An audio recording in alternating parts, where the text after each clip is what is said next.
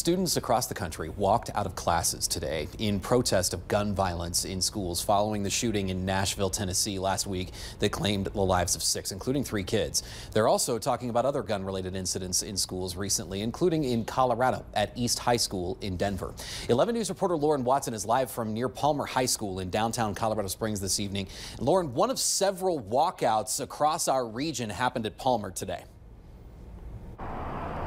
Adam, students of just about all ages walked out of their classes across southern Colorado today as part of this national movement. We made it out to protests at Palmer, Fountain Fort Carson High, Sand Creek High, and Columbia Elementary. According to the activist group Students Demand Action, who organized the national walkout, thousands of students walked out of more than 200 schools nationwide today. Students outside Fountain Fort Carson said one of their largest concerns was children much younger than them having to deal with the same fears they've had. Students at Columbia Elementary marched the block around their school with their parents and grandparents chanting, "Enough is enough." Parents I spoke with outside of Columbia said even their students, who range from 6 to 11, are aware of gun violence in schools and wanted to make their voices heard.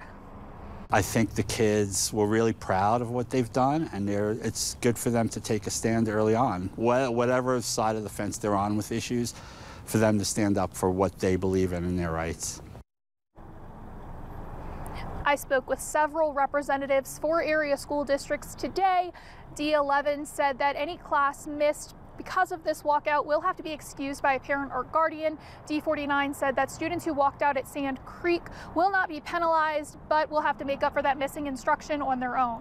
Live in downtown Colorado Springs, Lauren Watson, KKTV 11 News. Okay, Lauren, thank you.